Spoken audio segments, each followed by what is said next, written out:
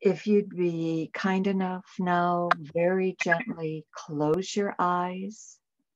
Take a deep breath in and exhale.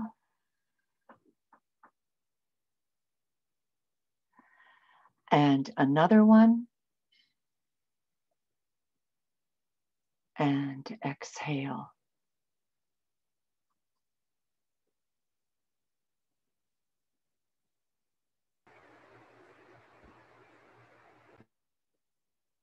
And we take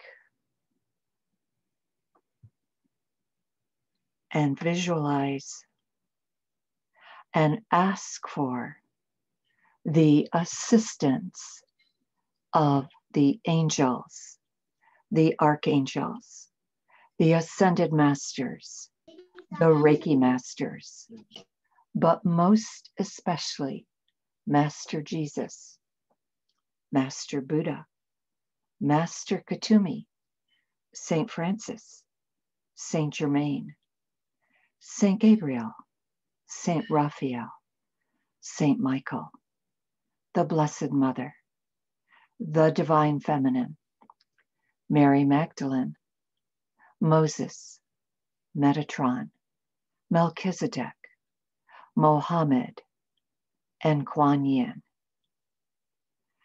And we ask that we be cleared,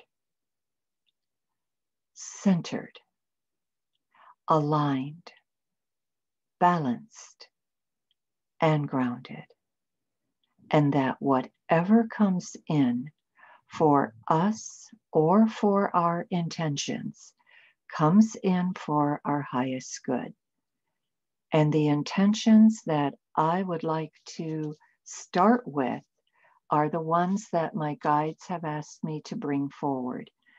And this is for all new couples, male and female, male together, female together, that are starting a new life in marriage.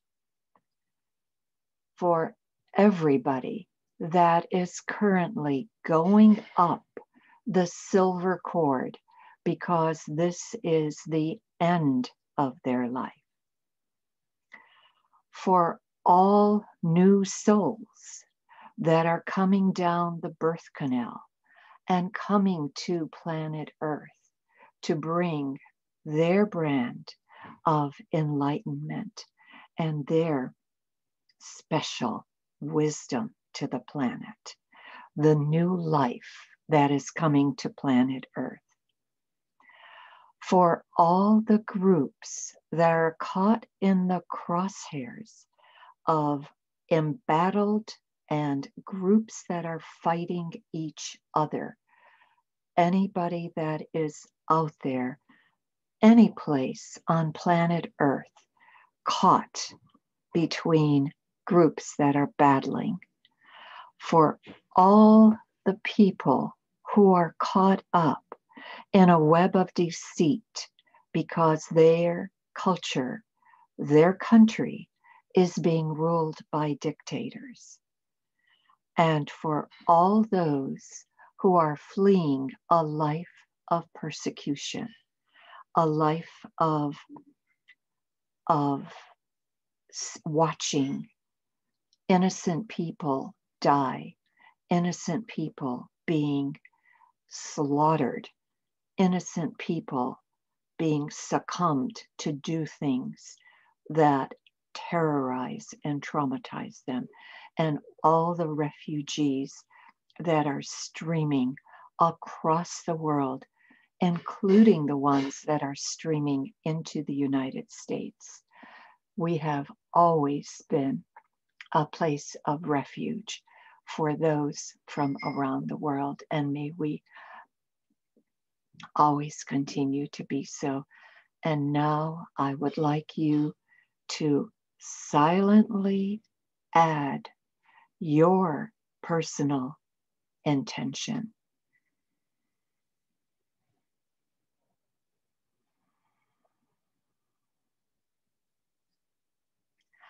And I would like you to place yourself first and foremost,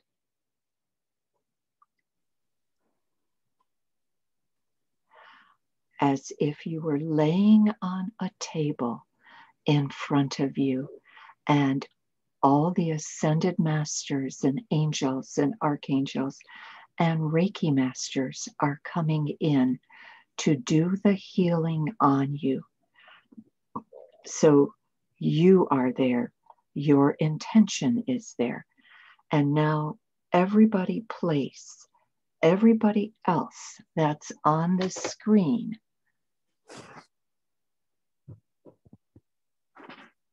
and so we place each other on the table.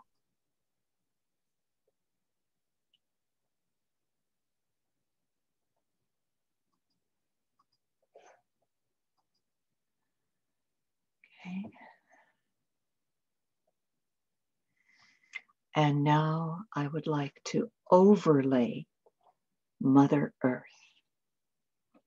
and just visualize our beautiful blue planet in all her potential, pristine glory.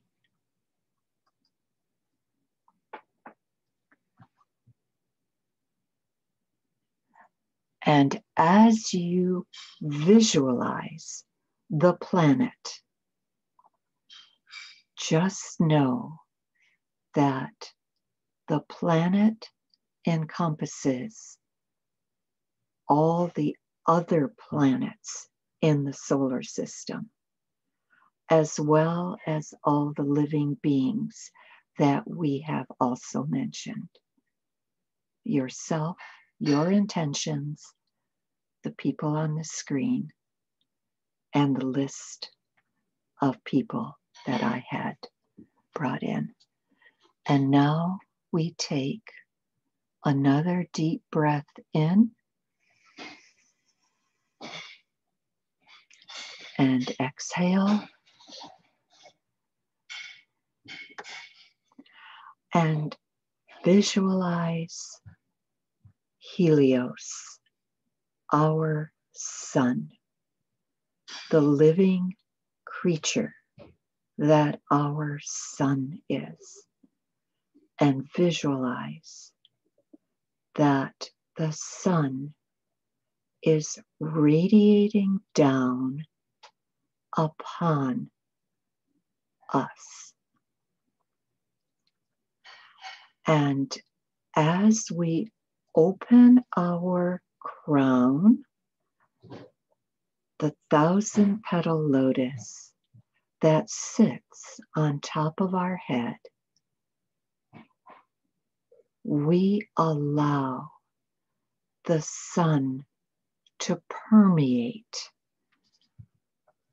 and bring its life force and incredibly magnificent energy, but even more importantly, its power into us. Because we know that we too radiate as brightly as the sun. And we allow the rays of the sun to penetrate into our 1,000-petal lotus. Every point of our crown that contains every single virtue, every single piece of us that is tied to the divine. Everything we bring forth on this planet that is equated with love is found in our crown. It is who we are. The entire benevolent aspects of who we are.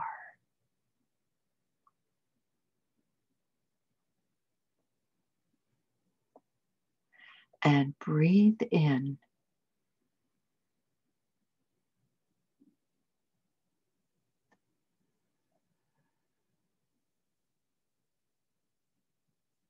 to the count of 4. Again.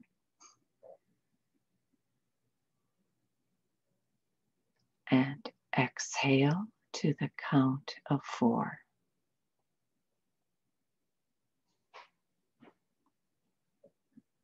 Again.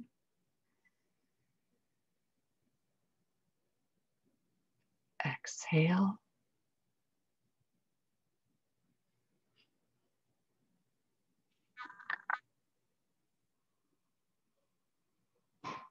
And one last time.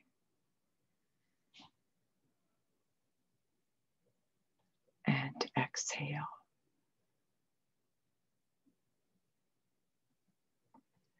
And now we are going to practice the Merkaba breath. We are going to breathe in to the count of 8, and we are going to take our breath up our spine to the count of 8.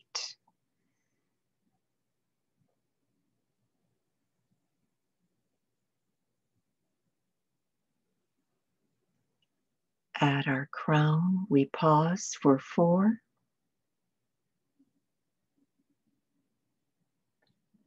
And we exhale down our front to the count of 8.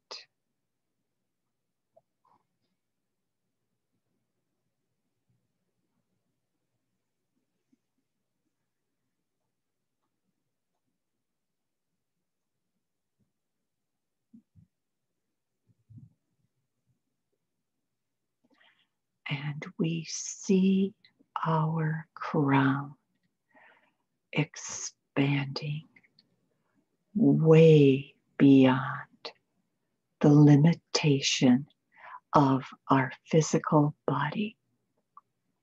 We see our crown effectively expanding through all the dimensions back to God.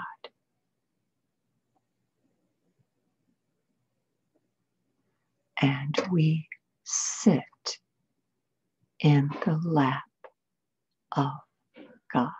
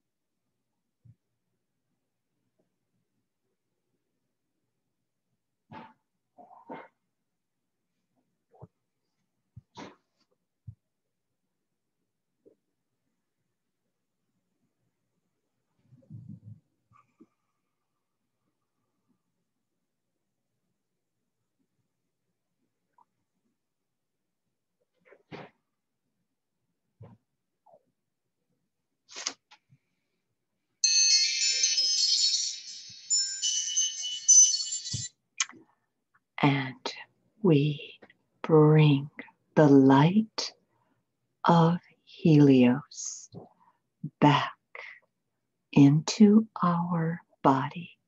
We bring it back from the lap of God, and we take the beautiful sun energy, and we move it into our brow, into our sixth chakra.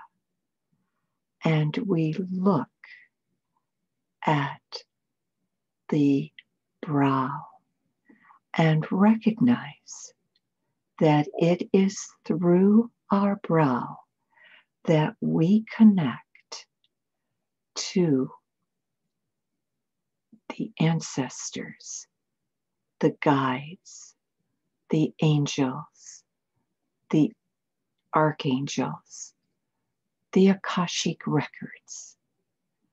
And we have the right to receive all the information that we are ready for. And we have the right to ask for whatever it is that we want to know.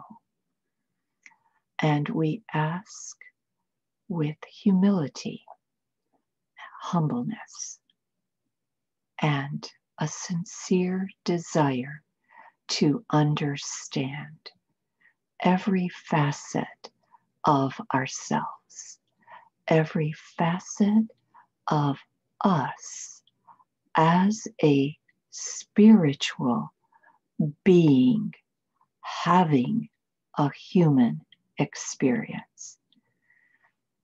And we also know that through our brow, through our third eye, we can also travel interdimensionally. We can leave to other places, other planets, other universes, other solar systems, anything and everywhere. Nothing is denied us. It is up to our imagination as to where we want to go and what we want to do. And now we're going to breathe again to the count of 4. And we'll breathe the energy from the root into the crown. 1. Exhale.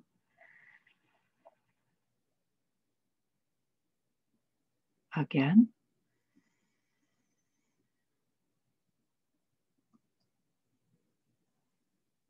Exhale.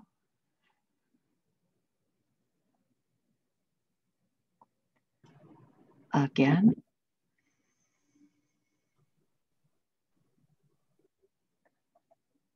Exhale. And one more time.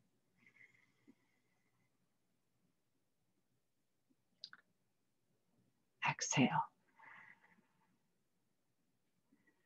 And now we'll practice the Merkaba breath.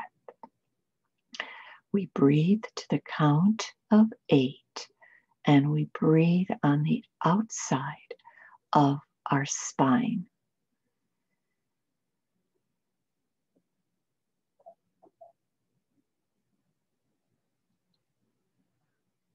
Pause for 4. And exhale to the count of 8.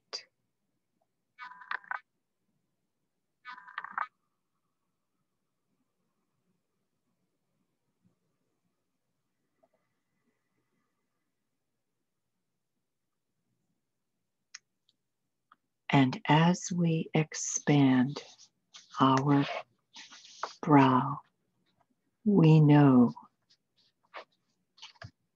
that everything that we wish to know is inside of us.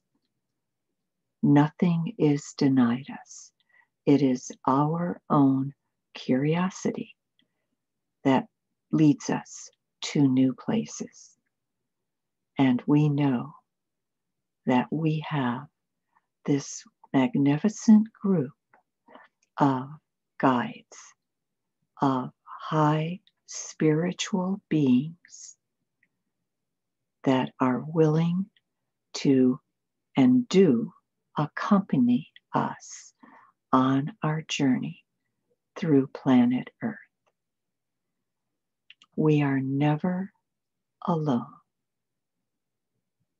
We always are guided.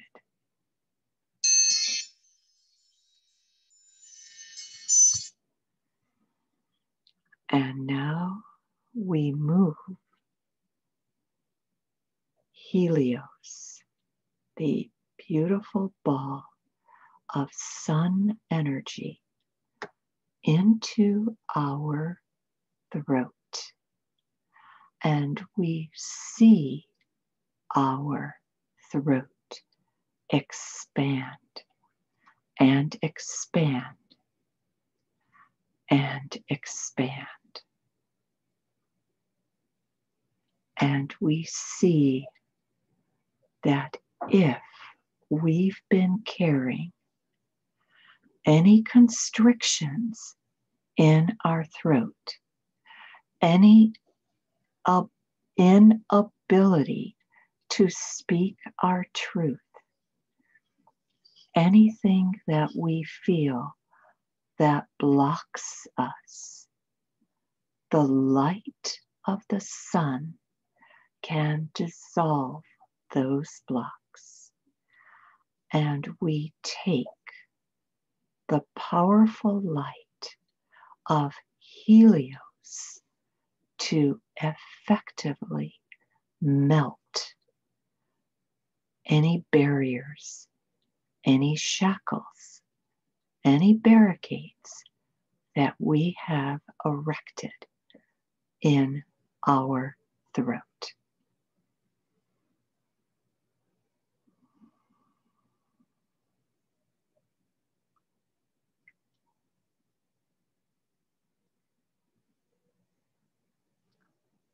And we ask that our divine truth be in complete alignment with our physical truth.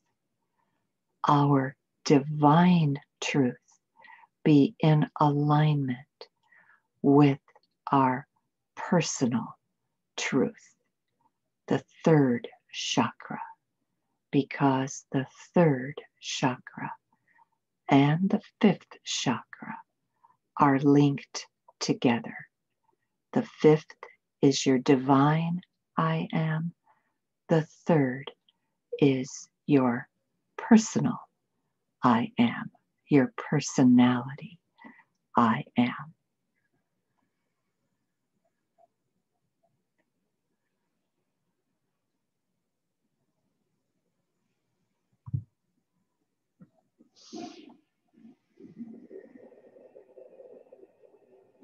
And now we breathe to the count of 4.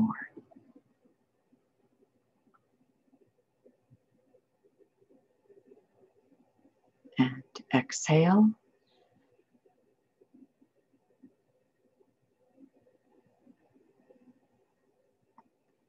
Again.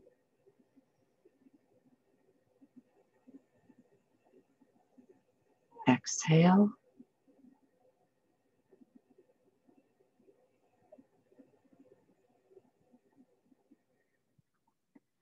Again.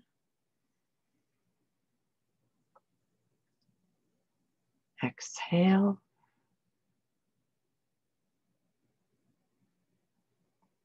And one last time.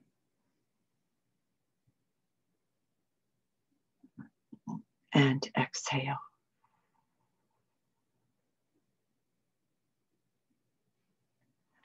And now we practice the Merkaba breath. We take our breath outside our spine and move it up to the count of 8.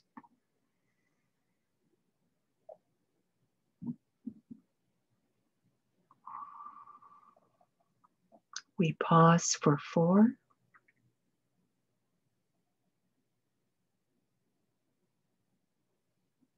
And we exhale for 8.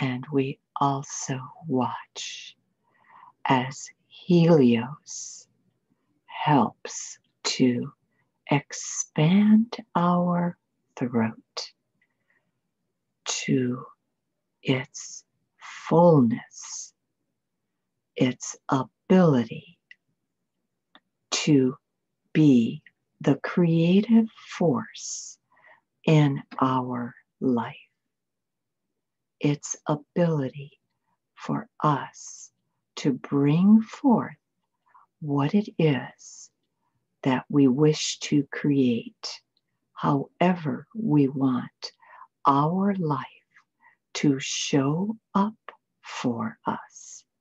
And nothing is off the table. It doesn't matter what you ask for. Know that if it is within your soul contract, you will get it.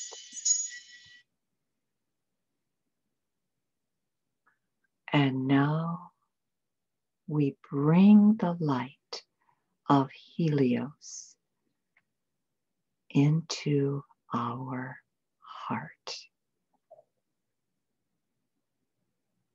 And we feel the intense heat of the radiant sun heal any facets of our heart, whether our heart feels broken or torn or confused or abandoned or relegated to a place that feels like a very dark, deep, dreary place for us. We ask that Helios come in and radiate its magnificent light into all facets of our heart, so that our heart can glow with the most magnificent healing light of both green for healing, Saint Raphael's light, or pink for tenderness and love and compassion.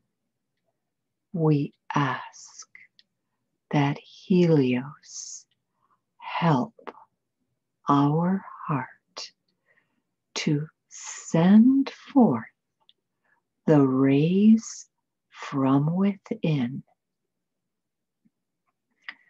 that are the most beneficial, not only for ourselves, but for everyone else that we touch, everyone else that we go and have an experience with.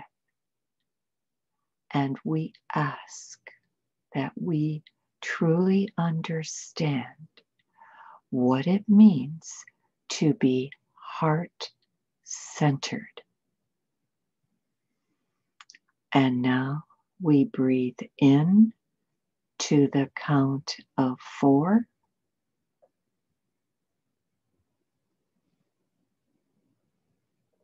Exhale.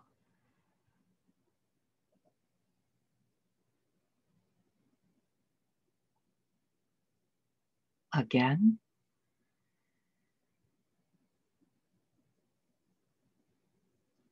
exhale.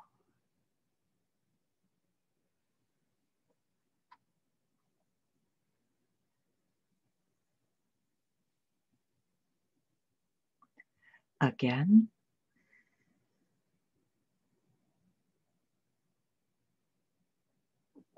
Exhale.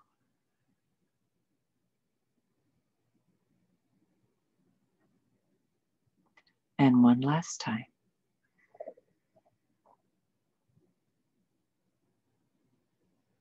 Exhale.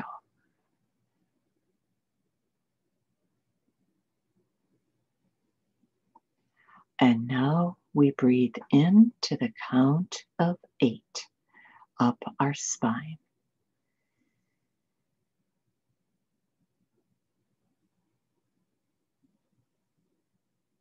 We pause for 4. And we exhale for 8.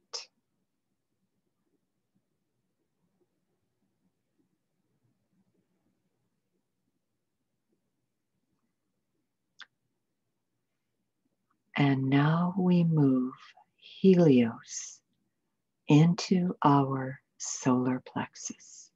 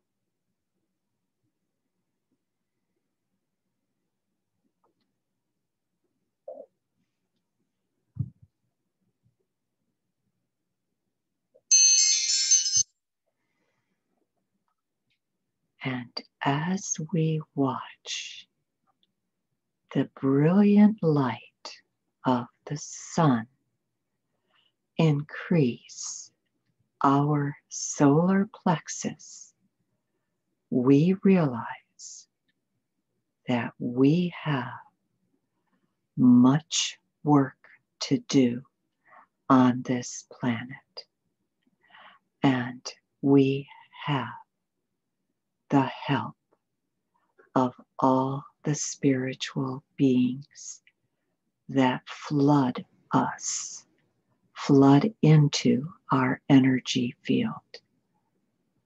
And we bring the light of Helios into the brilliant yellow ball that the solar plexus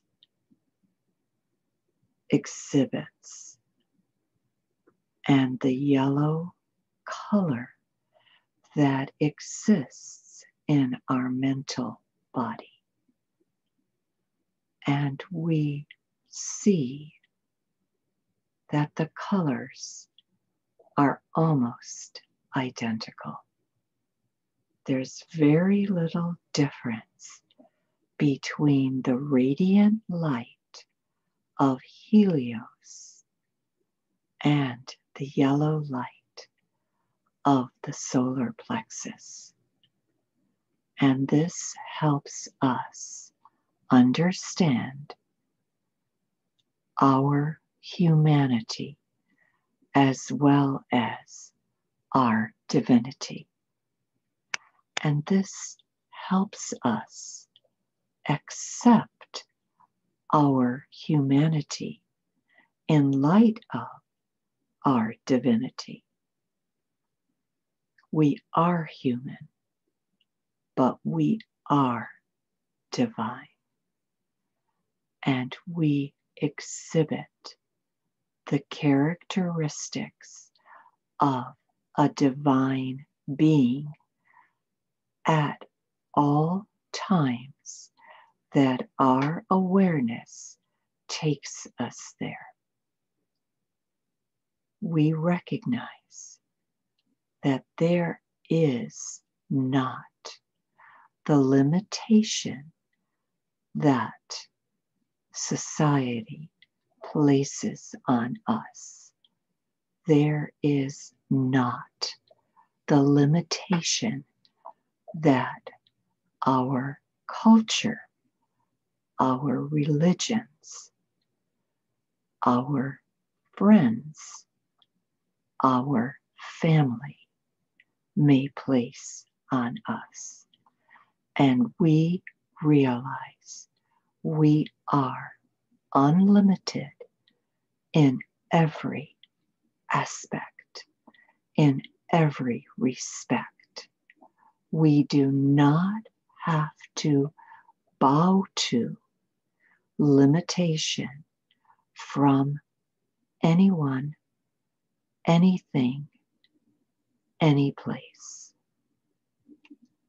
It is totally up to us to decide what it is that we wish to experience for ourselves and to then make that possible for ourselves. And now we breathe in to the count of 4.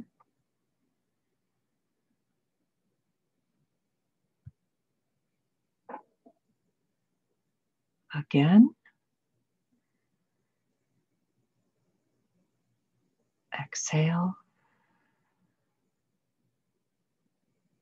Again.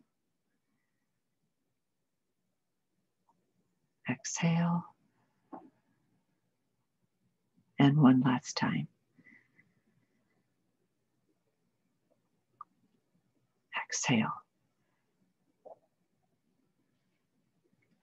And now we breathe in to the count of 8.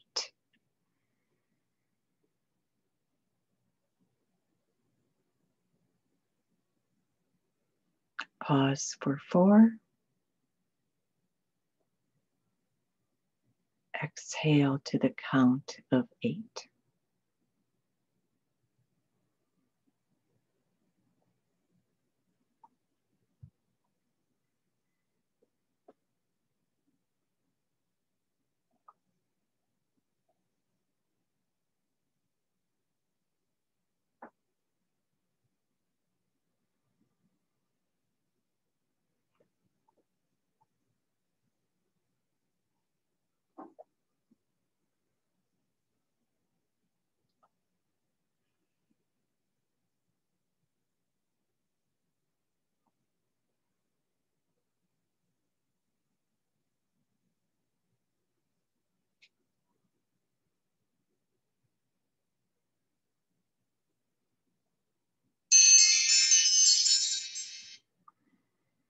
And now we take the light of Helios, the light of our magnificent sun, and we move him into our solar plexus.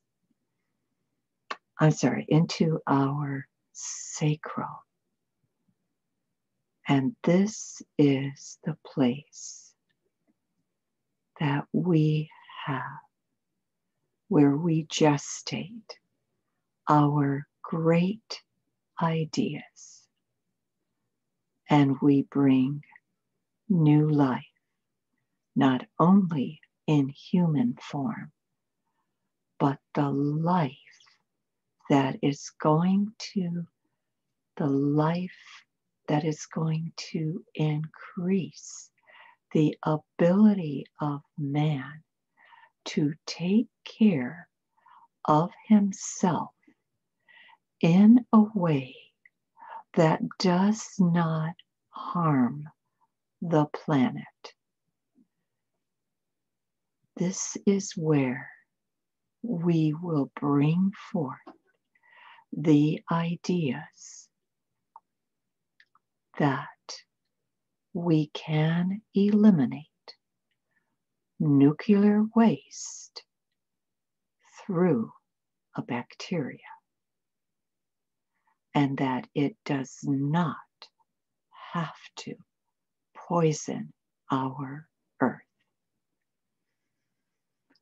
And this is the place, our sacral, that we will birth the way of eliminating the plastic debris that is clogging our earth, our oceans, our rivers and lakes and streams and landfills. The plastic that does not disintegrate. We will birth a way to eliminate that travesty. And now we bring our breath to our sacral, and we breathe in to the count of 4. Exhale.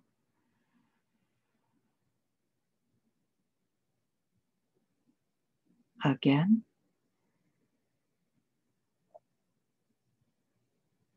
Exhale.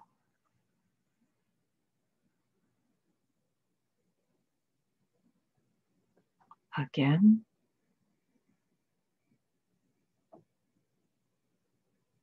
Exhale.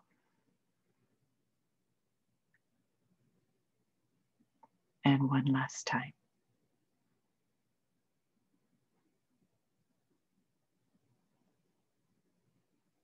Exhale.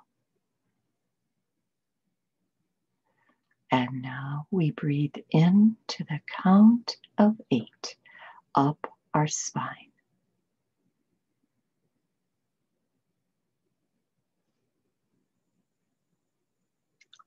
Pause for 4 and exhale.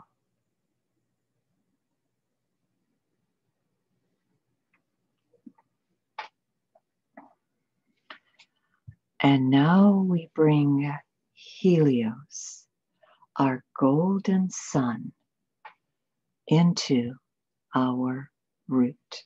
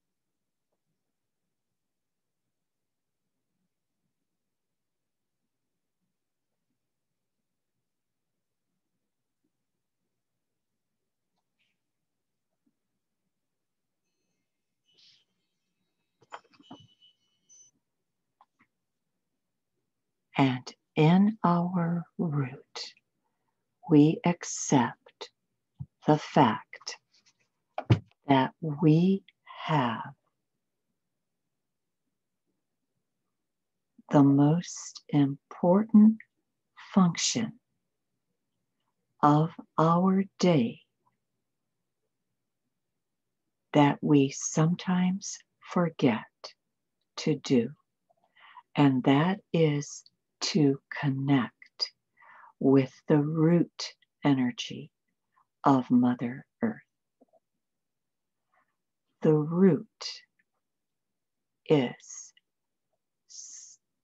supplies us with 50% of the energy that comes into our body. It is the reason that we can feel solid and safe and secure on the planet, because we are grounded. And we ask that Helios expand our root, and Helios also help the root energy reach the core of Mother Earth and soak up everything that is there, because at the core is the same crystalline energy that your cells are made of. One and the same. So as you bring up the root energy, see it in the form of 1,000 points of light that sparkle like diamonds and glitter into the root at the base of the spine. And watch as Helios energizes the base and expands the base so that it feels very firm and very solid.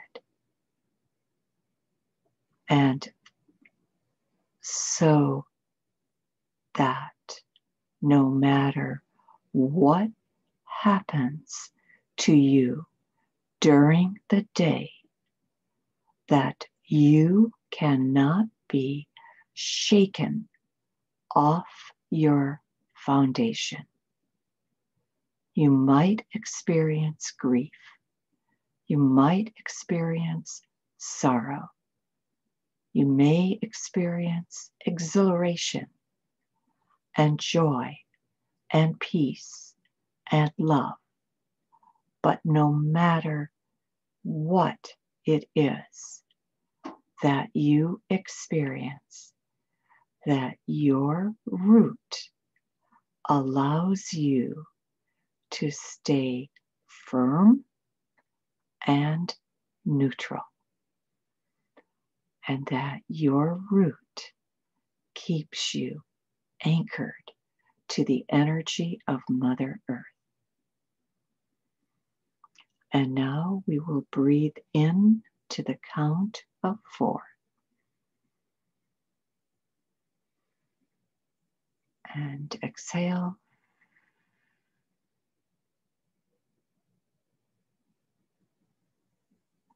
Again.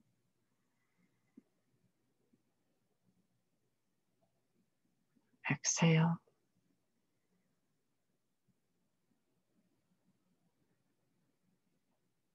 Again.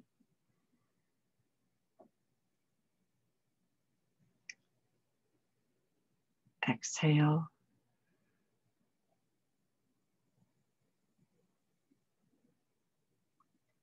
And one last time.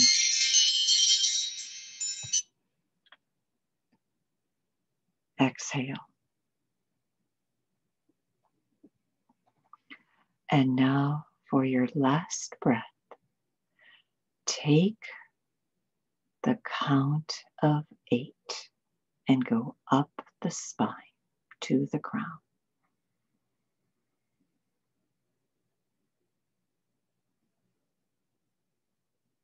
Pause for 4.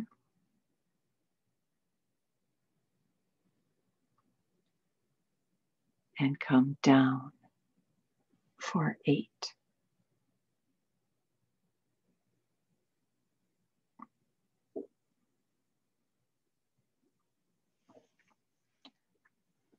And now we are going to smooth and seal this energy that we have used with the help of Helios that lives inside of us, the chakras and the subtle bodies. This is our auric field. This is what we are composed of. This is the electromagnetic energy that feeds us, feeds our organs, feeds all our systems, feeds our hormones, and everything that we are composed of. So now we are just going to envision the energy of Helios once again and have Helios become a strip of light. And that strip is going to start in your heart. And that strip is going to go above your head,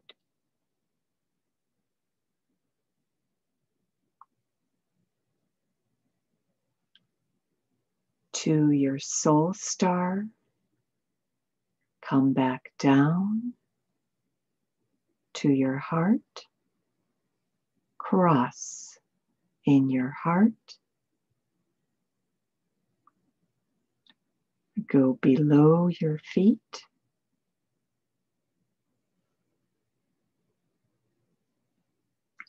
come back up to your heart.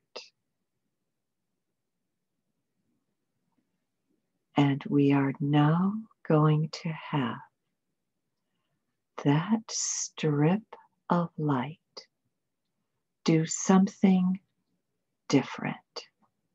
We are going to have it line up with our chakras. And as it lines up and will go to the soul star, so that's a chakra above our head, and we'll go to the earth star, a chakra below our feet, and we're going to have that strip of light slowly descend from chakra to chakra,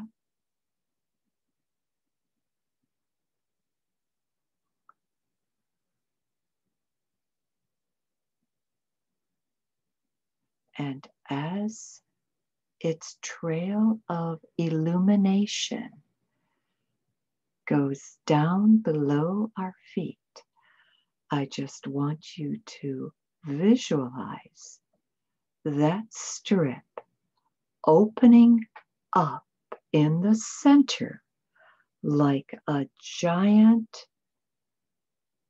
fan.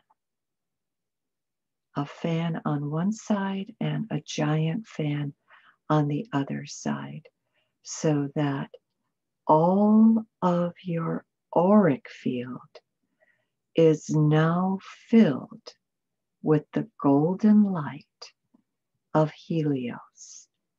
And just visualize you radiating as this enormous ball of golden light.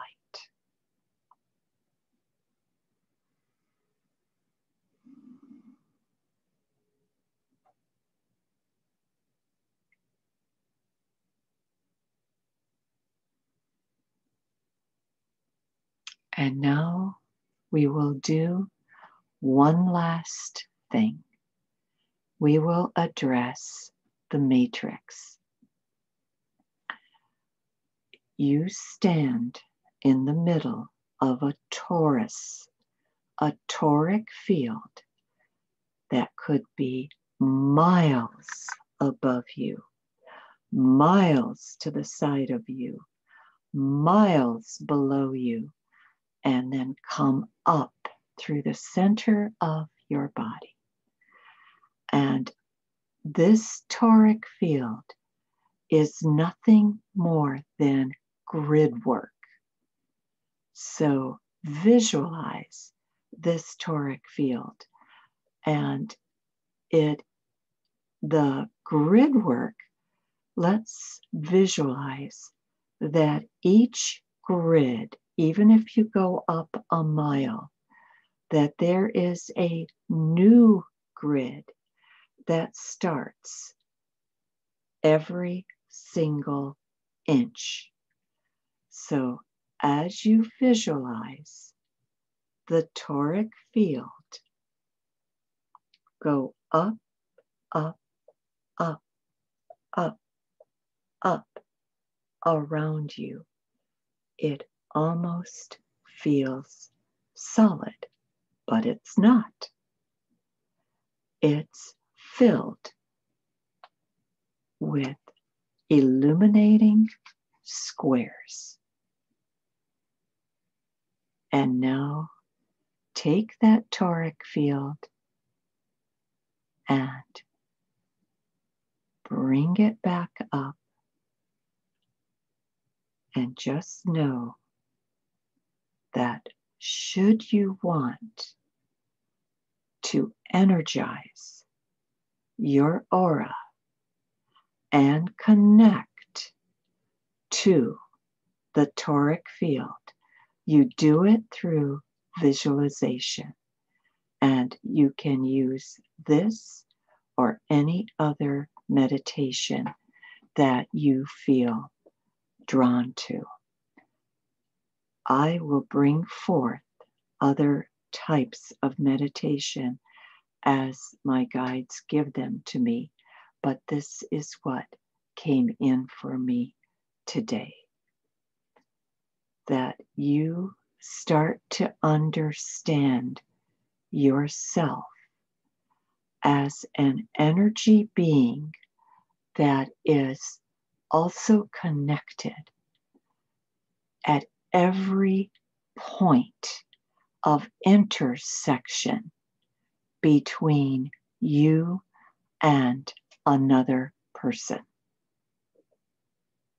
And you commingle your energies with that person.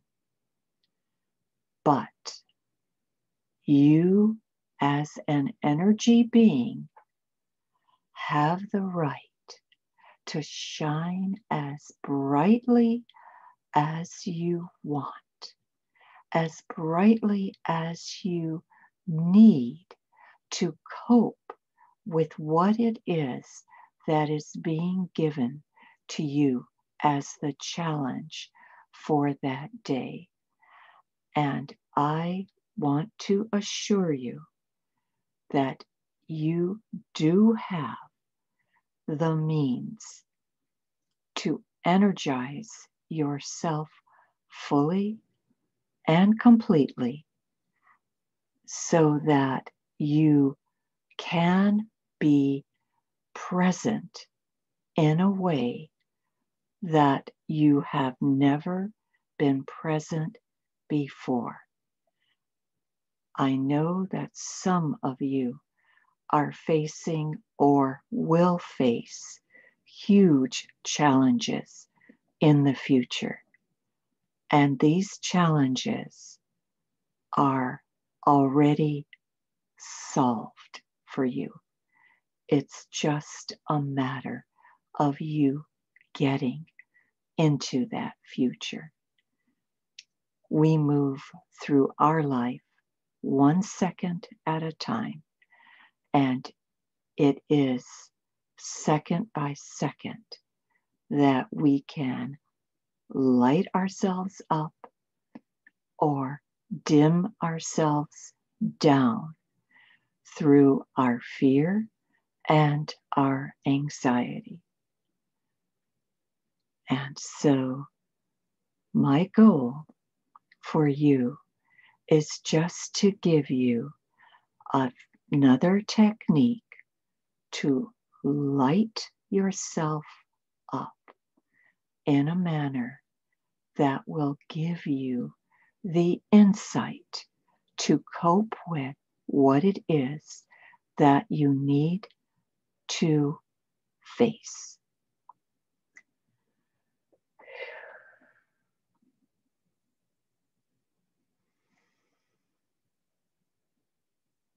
And I ask,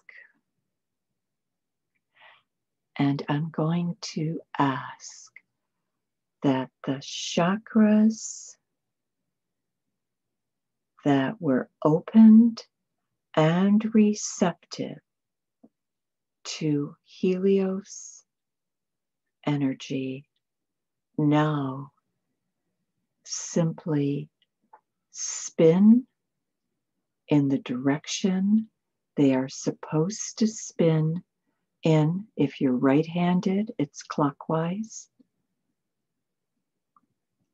And that if there is anything else that your chakras need to do, need to feel, need to have, that also be given to you.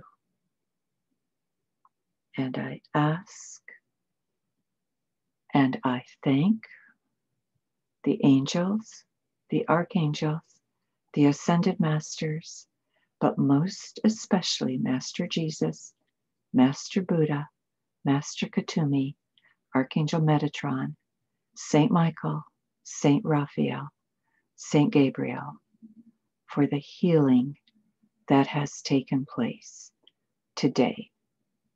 I thank you. I bless you. Namaste. Amen. Wow. So glad you made it, Erica. Wow. And hi, Michelle.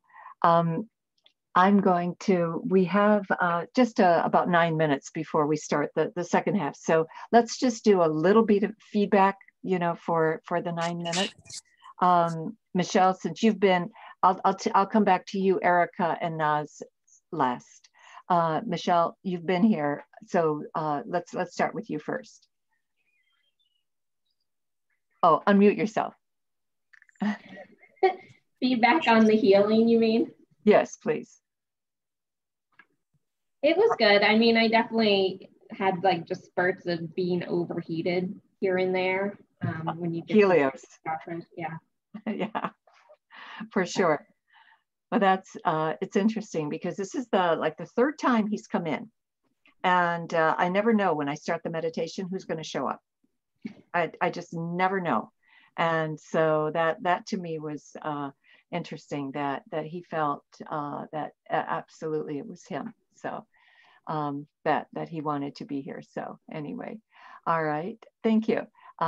James, I think you're up next. So please unmute yourself. Just give us any feedback on the healing. Okay. Well, maybe James isn't on. Kathy?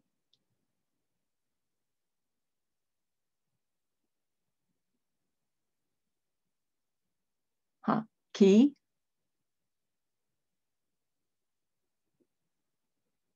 Okay. Christine?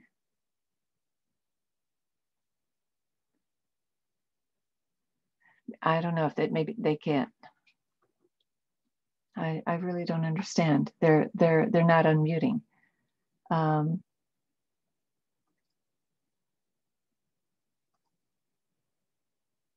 Okay, well, that's Erica. Did you have anything that you wanted to share? Yes, thank you. It was beautiful. It was I felt very restored is the word I'm looking for. It was a complete restoration, more of mind, body, soul integration, something that I feel like I've been kind of lacking over the last few weeks. Not really, I've been meditating, I've been doing everything that I normally do, but this was more like that kind of extra charge, if that makes sense, Sure. that I needed. Sure. Like a battery boost. Yeah. Yes. Yeah. Yeah. Sure. Yeah, absolutely. And Naz, how about you? Any comments you'd like to make? It was really relaxing and I enjoyed the grounding. My throat chakra, I kept coughing after we went there, like even down one to the third chakra, I felt like there was some stuff that was like blocked there. I probably felt the most energy in my third chakra and my crown. Interesting. Very But nice. yeah, thank you. Okay. It was Thank you. great. Thank you. And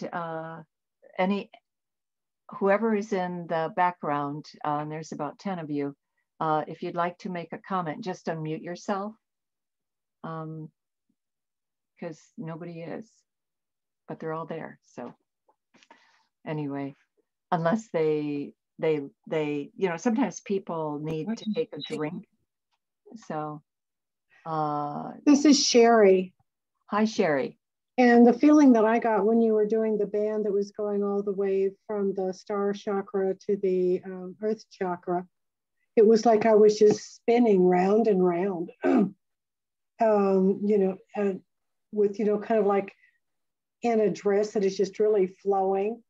And it was just going, and so it was very invigorating. It was really, I enjoyed that. Thank you. Interesting. Thank you. All right. Okay. We've got just a few minutes. I'll be back in 5. So I'm just going to mute myself.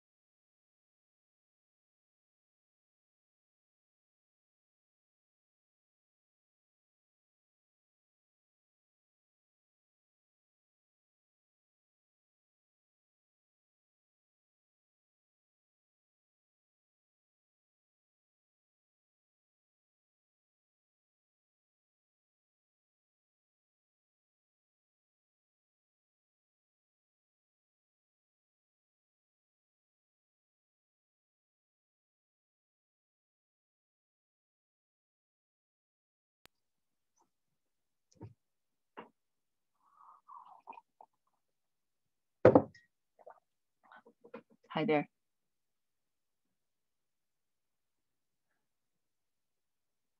Your hair is different, Michelle. It's pretty. Unmute yourself.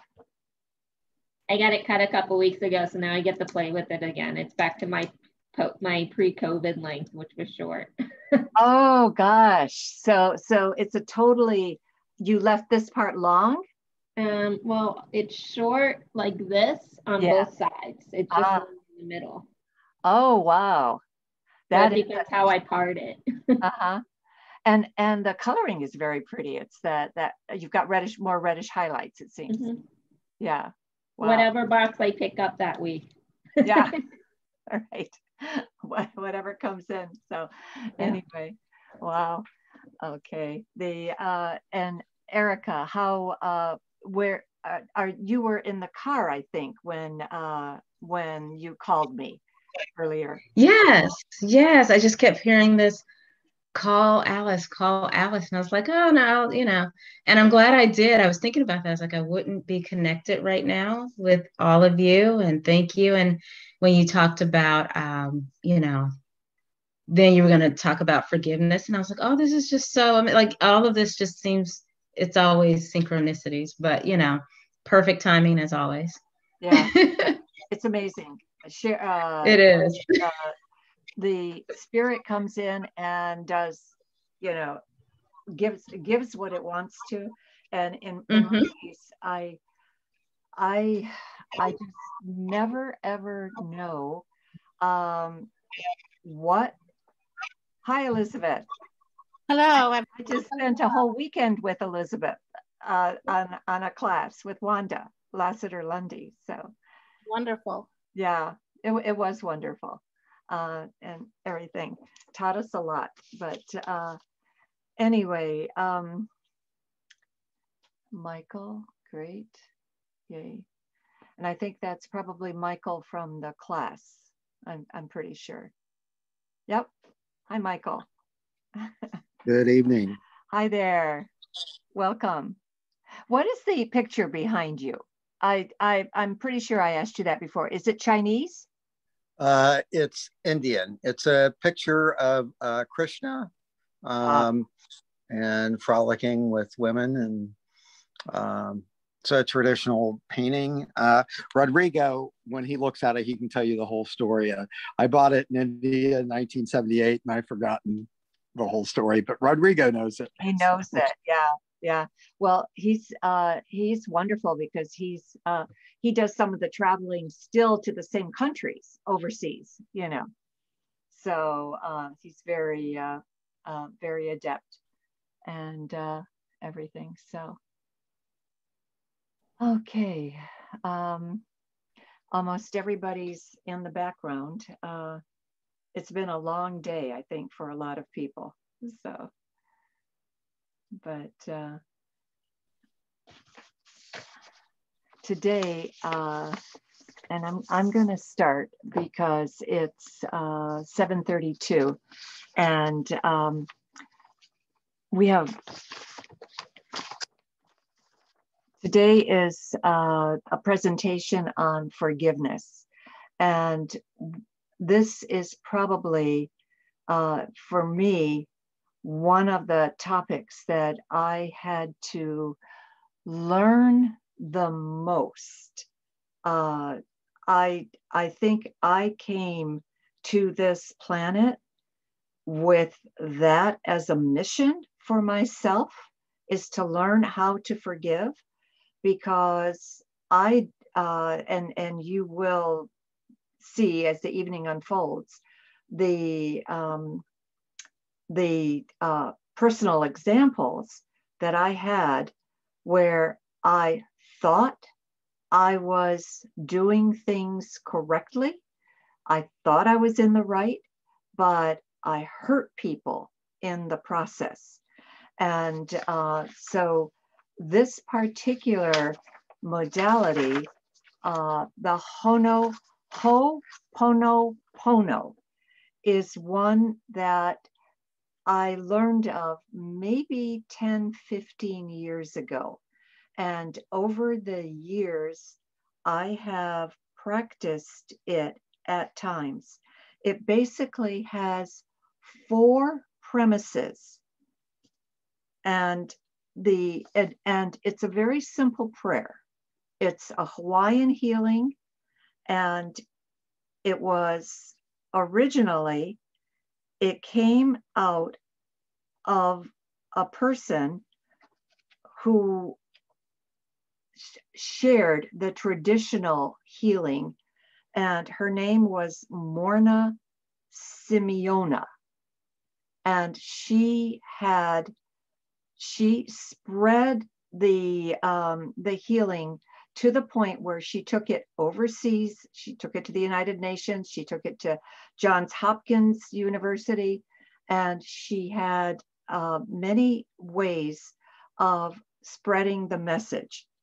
And the words itself, ho, H-O-O, simply means to make. Ho means to make. Pono means right.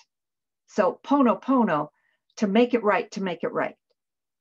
And effectively, if you stop to think, in order for, like, when I was channeling my first book, I had a conversation with God, and God said to me, there's 3 reasons to come to this planet. One of them is to serve your fellow man.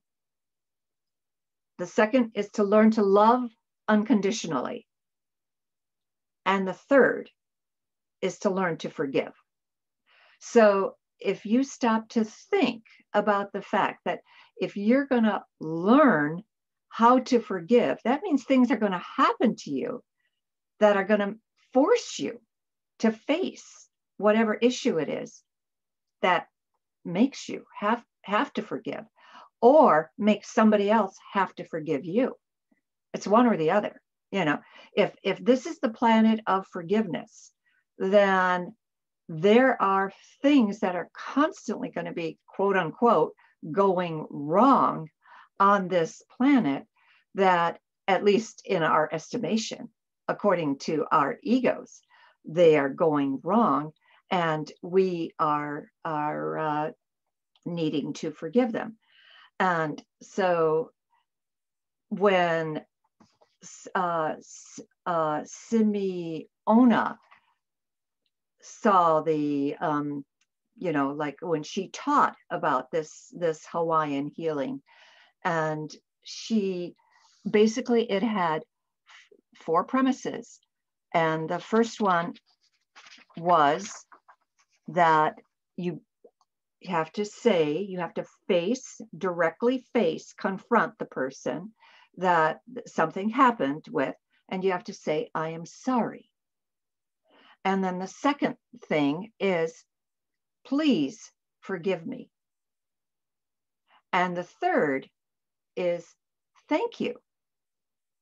And the fourth is, I love you. And this seems simple, I mean, as simplistic as anything you've ever heard. And so it just seems really too easy. And the next story that I'm going to tell you about is a Dr. Hugh Lin, and his first name was Ahaliakala Hugh Lin. He was a clinical psychiatrist, and he worked for the Hawaiian State Hospital, and part of the wing, the specific wing that he worked in was for the criminally insane. And it was filled with people who were so god awful that the doctors kept quitting, the staff kept quitting. It couldn't keep any nurses. They I mean, the turnover was just incredible. And so when he was hired to come in to work with these patients, he took this tactic very seriously, but he did something that nobody else had ever done. Instead of working with the individual patients and meeting with them the way every other clinical psychiatrist had done. He took each person's file, read it, and asked himself a question. He said, what is it in me that is unhealed that reflects what this person is? And when you stop to think, what does that mean? What is it in me that's unhealed that reflects what this person is, does, says, thinks? And then he healed that portion inside of him. And he did that with every single patient. And amazingly enough, the people who were on meds came off of medication. The people who were violent were no longer violent. The people who they were much saner. They were much easier to handle. They literally one by one they healed, and he was able to do nothing more than what I just told you. What is it within me that is reflected in this person? And I mean, if you, like, from my standpoint, how many times have I had people that were so beaten down by life, or beaten down by the fact that their bosses were so cruel, and or somebody in their office was out to get them, they couldn't get along with somebody. And what Dr. Hugh Lin did is he took total responsibility for the other person's illness. And the irony to that is that when you do something like that, when you take total responsibility, it shifts your complete perspective on something. And there is a book out there. I know when I read it, it's called The Disappearance of the Universe. And if anybody can remember the author, put it in the chat room and I'll publicize it, because for the life of me, I cannot remember the author and I didn't have time to Google it. But that's the name of the book, is called The Disappearance of the Universe. And I know when I read it, I really started to understand A Course in Miracles better than I had before, because I've studied A Course in Miracles since 1995. It's the foundation of my spiritual belief.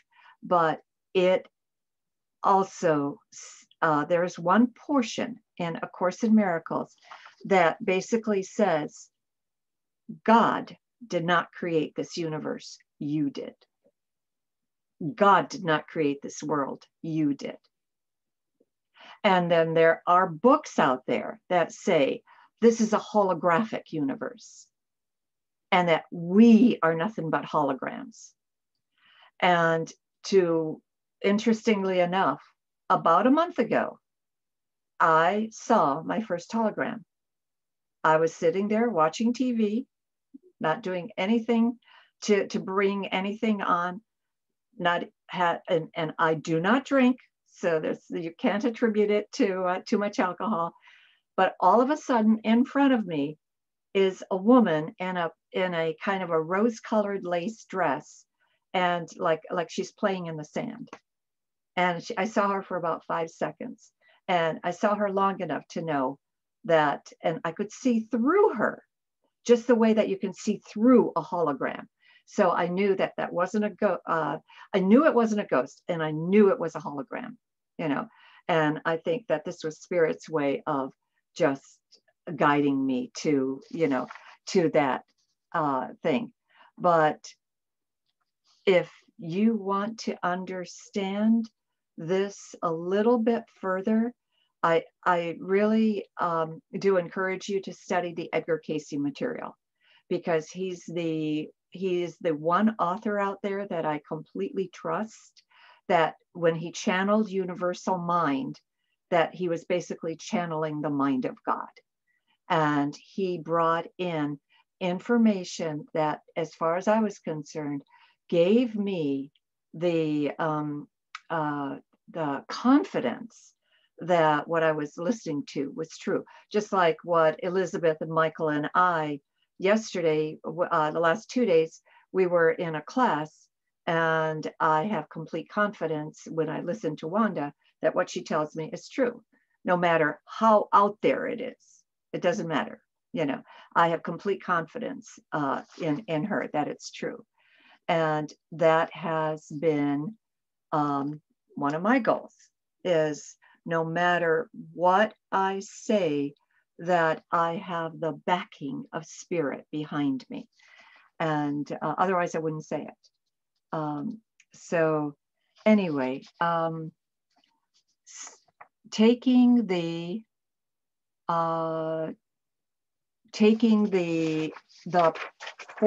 four premises. I am taking the first one. I am sorry. Simple words, very simple words. But if you think back on your lifetime, and this is where if any of you really want to do some excavating, then I strongly encourage you just to sit down with a journal and just ask yourself, who is still out there that I have not forgiven? And what is still out there that I have done that somebody needs to forgive me for?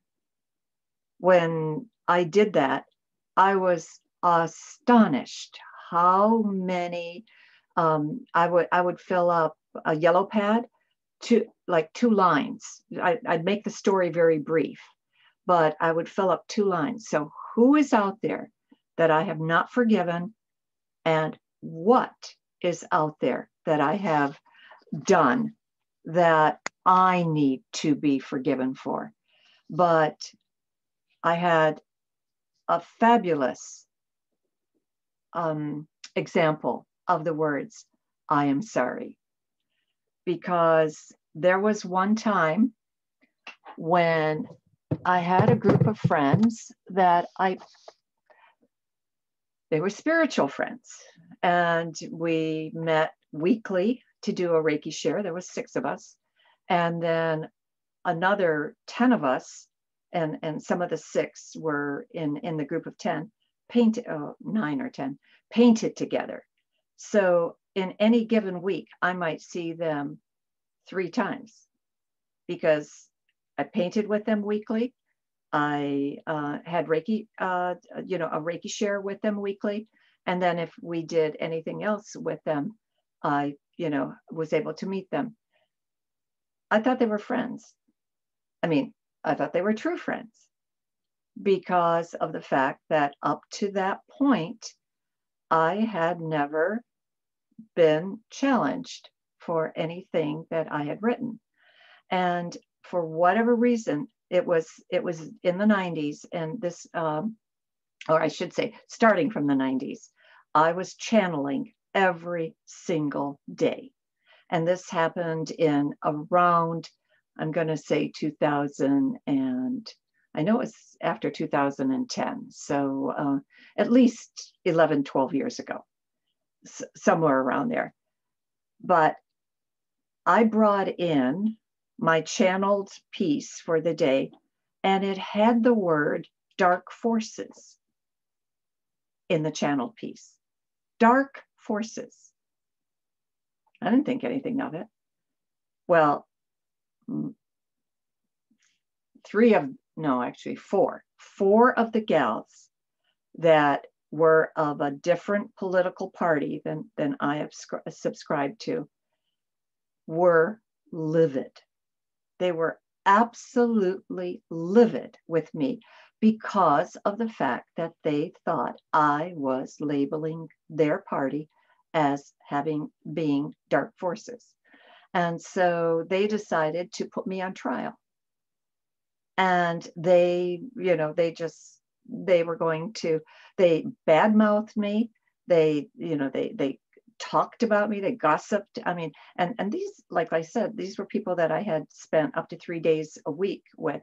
And interestingly enough, I know that as I pulled away from that group, I then opened up more to my own spiritual gifts. So I recognized that I felt a need to stay part of the group. And because I wanted to be part of the group, I really didn't want to be any different than they were. But when it was obvious that I had to put a stop to this, because I guess the emails that were going back and forth were vicious, and I had to put a stop for this. So I told them that we would have a day of reconciliation. Well, but I asked for RSVPs. I asked, for them to RSVP. 2 of them did not, but they came in anyway. And they breezed in, and they were very haughty. And they came in and they sat down at the table. Well, I had prepared my table. And on my table, in the middle, sat a carnelian rock. And this carnelian, if you can see it a little bit in the screen, but it looks like a flame. And in this carnelian, I felt the energy of the goddess Pele. She's the goddess of Hawaii, and she's a fire goddess. And she is very protective of the Hawaiian people. And if necessary, she will cause a tidal wave to come in. If she thinks something is happening that is hurting her people, she'll start a forest fire. She'll, come in and do a tidal wave. She's really incredible. Well, I put this carnelian in the middle, and then next to it, I put a whole series of quartz, clear quartz, going down the table. And I literally could feel the protection from those crystals. And the whole time, 3 hours, that they were throwing accusations at me, I sat there and I just looked at them. I didn't say anything. I didn't feel the need to say anything. I just looked at them. And interestingly enough, afterwards, and at one point, one of the gals across the table, one of the 2 that breezed in without a thing, gave me the raspberries. And then I started to keep track of what they were saying that was not true. And so I just started to write that down. And I thought, oh, this is, I'm a pretty independent person, and I'm fortunate at that point to have had a career where I really didn't have a boss per se, because my husband was my boss, but I did all my own work myself in real estate. And so in my spiritual work, Wanda, I would never consider her a boss. She was my teacher. She was my mentor. She was the person I turned to, but I never had anybody breathing down my neck. I never had anybody correcting me or saying nasty things to me. So this just absolutely astonished me. It was like, I guess I kept thinking, oh, so this is what other people go through. This is what it feels like. This is what other people go through. But after they left, after the 3 of them stayed behind, and the 2 that breezed in left, and three others stayed behind, and they kept trying to cajole me and get information out of me or something out of me. Finally, all the one faction left. a couple more stayed behind, and one of them said to me, Alice, didn't you get it? And I said, get what? She said, they wanted you to say, I'm sorry. And I looked at the gal and I said, I'm not sorry. Why would I say that? Because I wasn't sorry. So effectively, I learned something so valuable that day. Obviously, those people are not friends anymore. That part of my life absolutely ended. At that time, I no longer had this group that I met with 3 times a week. But I learned that if I truly am sorry about something, I will say it. I will be the first to say it. But if I'm not sorry, I'm not going to say it just because somebody else wants to hear it. So I'm not exactly sure what the thing is, but I was really what the lesson was for me from that, except that I had no remorse for writing what I did. I had no remorse for anything that that happened. And frankly, I had no remorse literally for losing the friends that I had, because they weren't friends.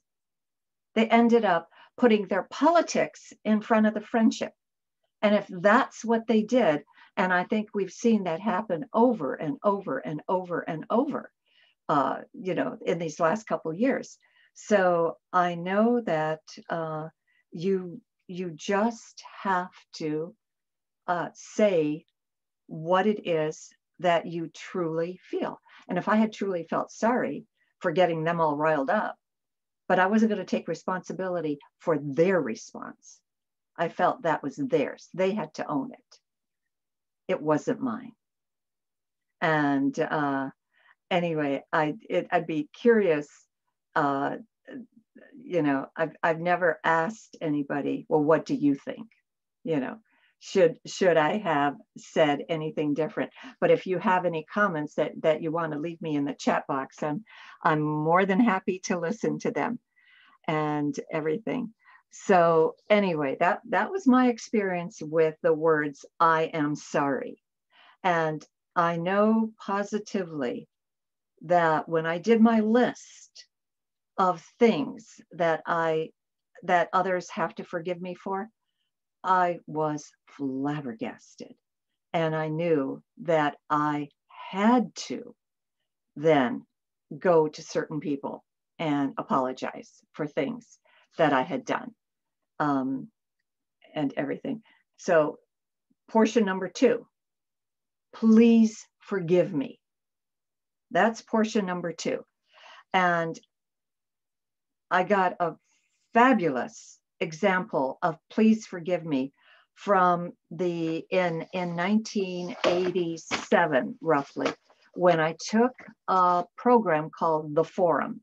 And The Forum was a throwback to EST from the 70s. And this was like 1987, they had gone on. And so this was the first of about a string of maybe 4 or 5 programs. But they concentrated on the words, please forgive me.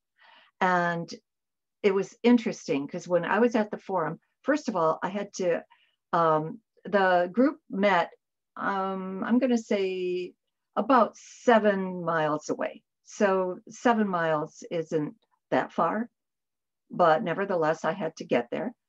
We had to start at 8 o'clock in the morning and we worked until 1 o'clock in the morning. So, and then we got a half hour for dinner, a half hour for lunch, and like 2 15-minute breaks. And that was it. So it was really intense work. And you were just, you literally felt like you were being bombarded with mental pressure. But they one of the things that he that came out in, and please forgive me, was that they said that if there's anybody in your life that you have to get forgiveness from, you're going to have to get it before class the next morning. So I'm thinking, oh, I'm coming home. It's 1:30 in the morning, or 1:15, in the morning. And I have to be back here. So somewhere before 7 o'clock in the morning, I have to talk. And I knew there were the three people I had to talk to: my mom, my dad, and my husband. And with my husband, I had maintained an attitude. We had different management styles. And when we ran a small business together, we ran a property management company and a real estate company. My attitude was, you're doing it wrong. You're wrong. There was no meeting of the minds. There was no even questioning that could we sit down and talk about this? It's just, you're wrong. And so as a result, there were, when I got angry about something, my reaction was so predictable. I would go into a rage. I would give him the silent treatment for 3 days, and then I'd be fine. So he knew that every time I went into a rage, it would follow with 3 days of silence, and then I'd be fine. I'd be back. I'd be normal. Ridiculous, but it's the way at that point that I worked. That it's the way I functioned, and I didn't know better.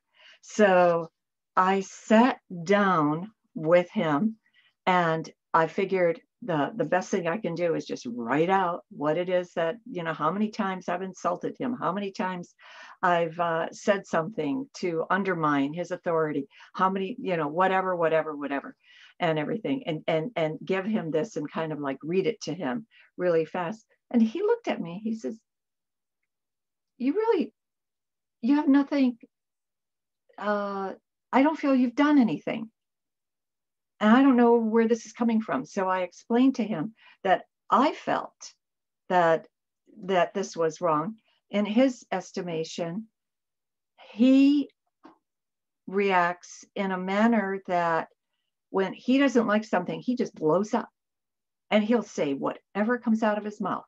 It doesn't matter if it's hurtful or hateful or obscene or anything. He just says it. But then once it's gone, it's gone.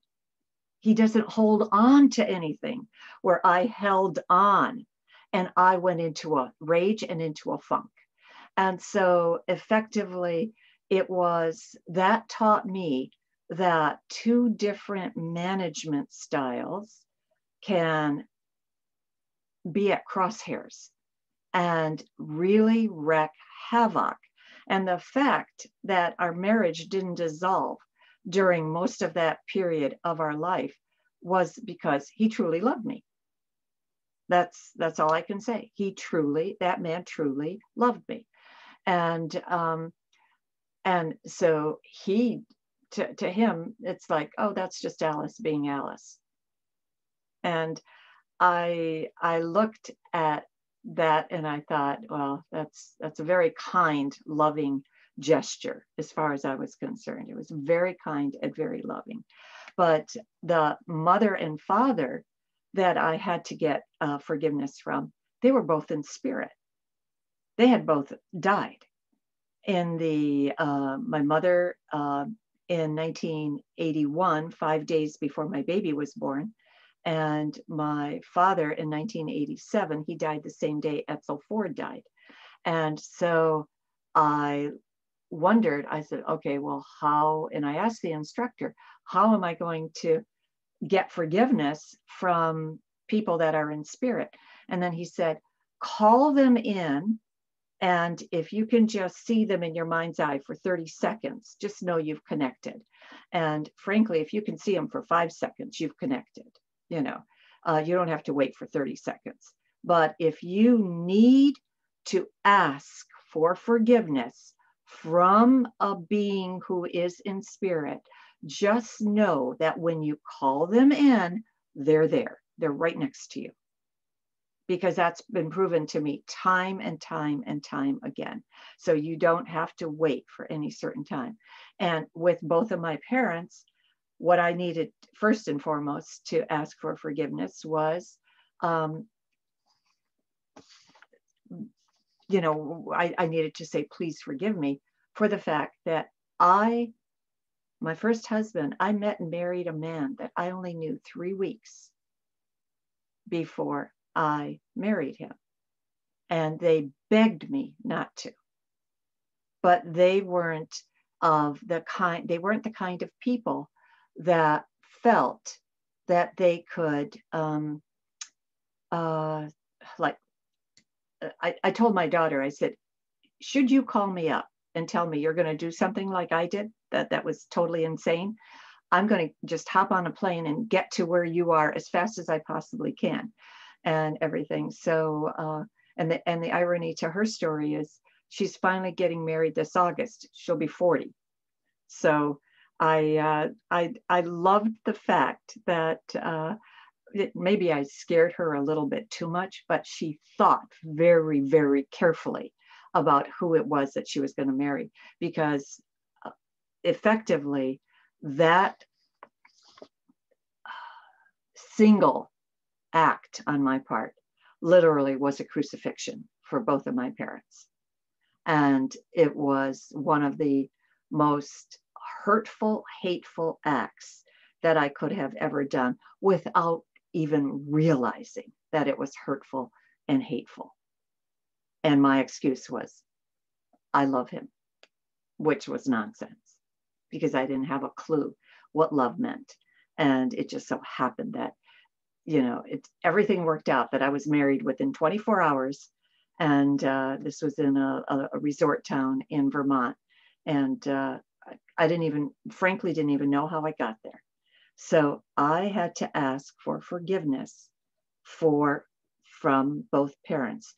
And by keeping the image of each one separate, you know, at first my dad, then my mom, I was able to get the words out, please forgive me.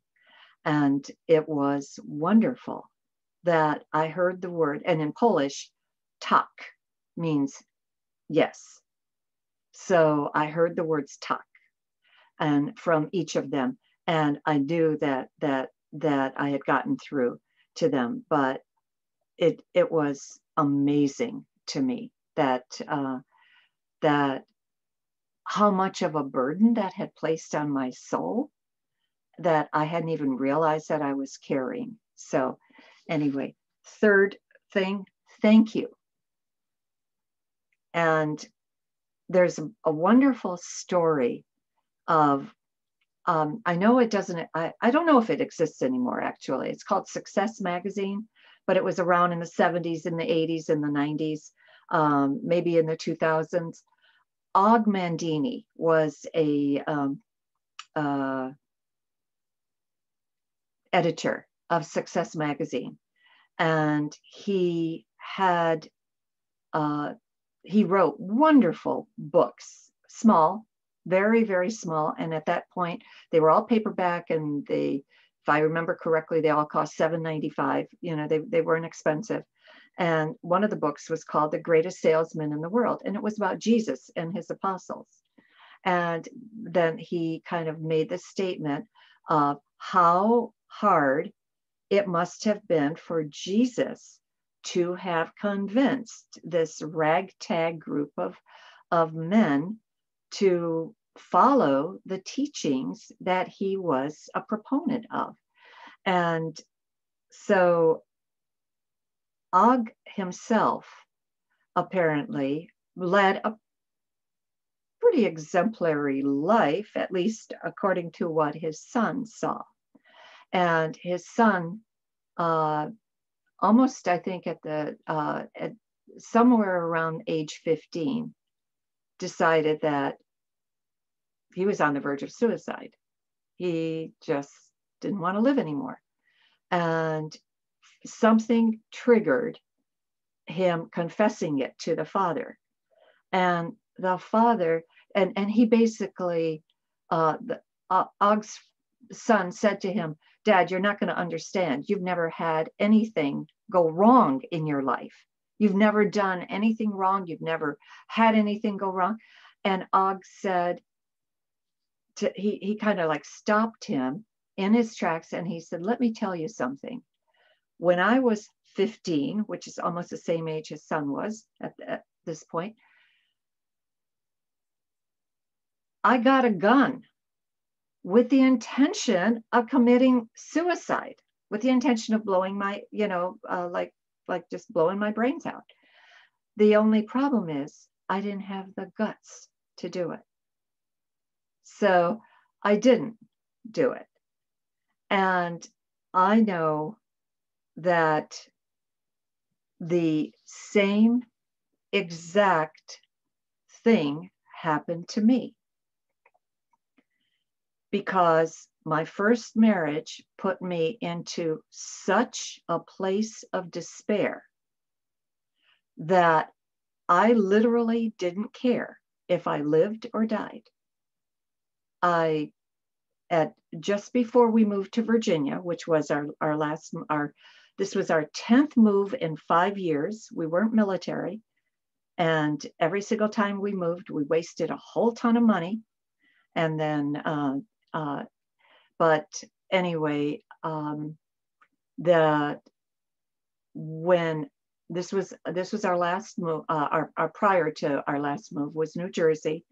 And I can remember I'm barely 27, and I step in front of a car.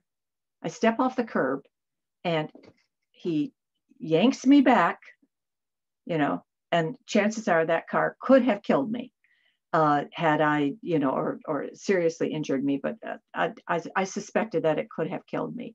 And all I could say was thank you to him.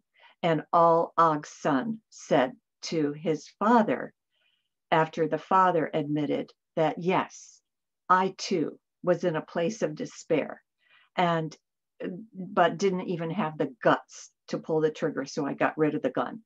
And then things just started to improve. But in my case, the last move that we made, when my first husband told me we're moving to Virginia, I gave him an ultimatum. And I said, fine, I'm going to move to Virginia. I'm going to live in Virginia, and I'm going to die in Virginia. And that was my ultimatum to him. And effectively, what happened, totally predictable, within 3 months, he said, we're moving back to New York. And I said, you're moving back to New York. I'm staying. And that's, by then, I had found my way into a career in real estate.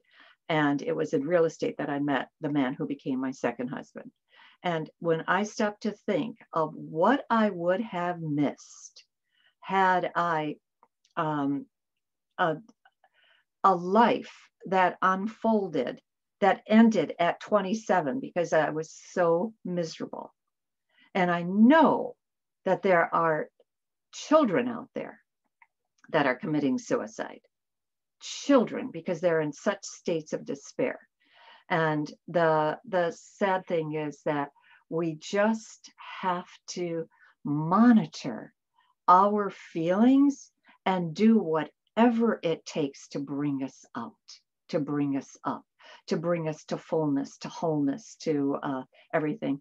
And it's interesting what you said, Erica, that you did meditation, you know, and everything, but yet this added a different type, maybe texture or dimension or something to you know what you experience normally. So, and I just, to me, when I think back on the fact that I would have missed a whole life had I just gotten away with ending it at age 27, you know, it just boggles my mind. But the power of thank you is living in an attitude of gratitude. And one of my favorite quotes in the whole world comes from a 13th century monk, and his name was Meister Eckhart.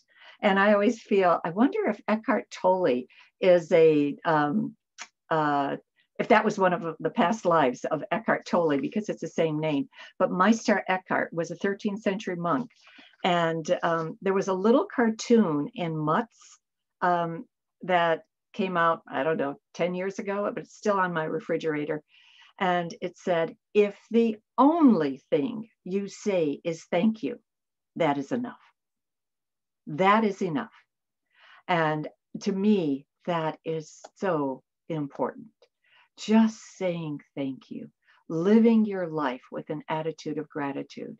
And in this case, what did Dr. Hugh Lin say thank you for?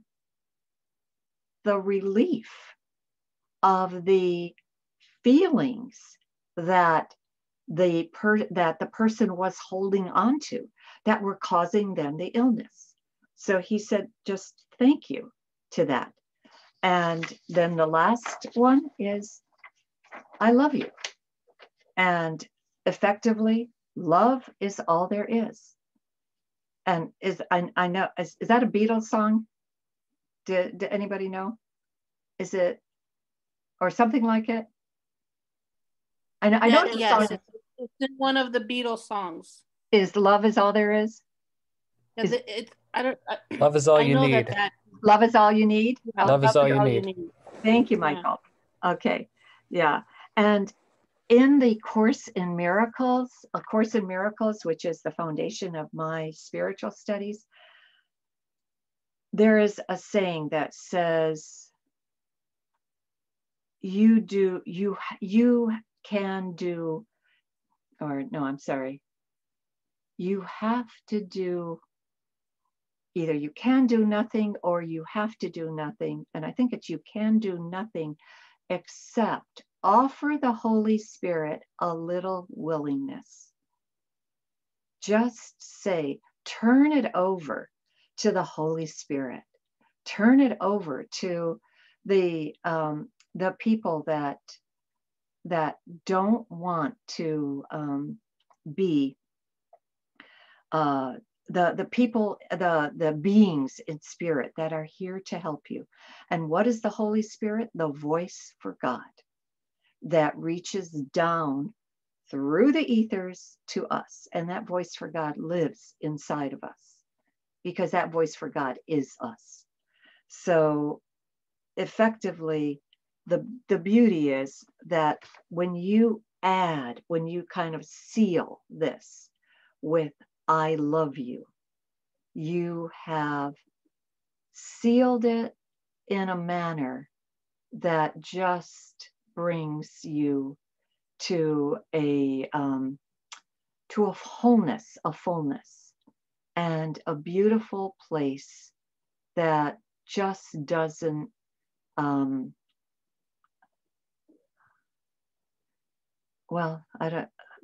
doesn't need any more explanation. Doesn't, you're just there. You're just you're finished, and you've chosen. You've fit in to the space that you had. So, and the only last thing that I wanted to say is, eventually you're going to get to a place where you're going to realize there is nothing to forgive, because you had a say in everything that happens to you. Because when you were in spirit, you were given a movie screen projection of the major junctions of your life. That your Council of 12, which your higher self is part of that Council of 12, they're the ones that help you decide from lifetime to lifetime what it is that's going to happen to you. You had a choice in it, and then you're given a movie screen projection of it, and then you're asked, do you agree to that life? And you say yay or nay. And if you say yay, then you come down to the birth canal. And the minor junctions are all free will. So there's no such thing as predestination, that this is going to happen to you no matter what. That doesn't exist, because there are certain religions that feel that you have no say whatsoever. You're going to be a good person, you're going to be a bad person, you're going to be a drug, you're going to be a thief, it's all predestined. And that's not the case at all. You can change every single thing on a dime with your thoughts and change it instantly. Let's see, anything else here? Options. Oh, your other options, obviously, you can hold on to grudges. You can hold on to pain. You can hold on to rage, to resentment, to everything that makes you feel bad. It's a choice. And if you don't hold on, then in letting that go, then this, to me, these 4 statements are such a simple way of bringing you back. I am sorry. Please forgive me. Thank you. I love you. So anyway, I don't know what time it is. It's very early. But let's see if there's anything else.